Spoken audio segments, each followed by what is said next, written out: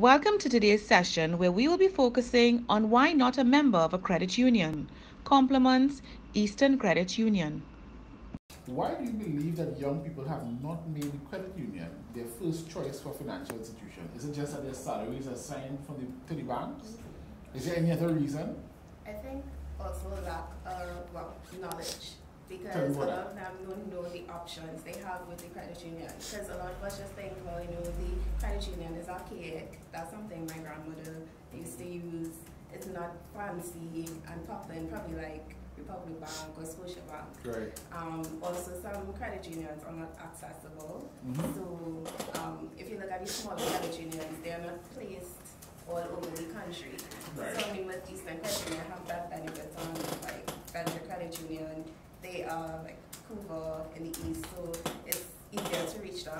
But other credit unions are not accessible. So if Republic Bank is on like every corner, Right. you The access is easy. Republic Bank. I got Yeah. you. I got you. A key element is technology.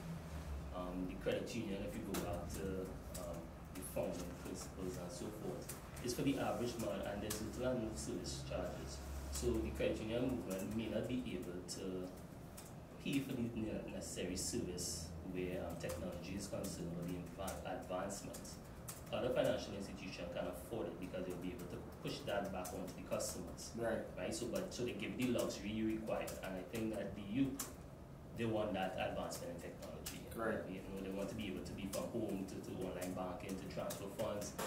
Some other institution was saying the other day that even if you don't have funds, you could just go to the bank, you'll get a text to your phone or something to that effect, and you'll be able to get money through an ATM. I mean, that's wow. Can a credit union actually pay for that service? Right. So I think that's where the disconnect is. Thank you for viewing. Stay tuned for more.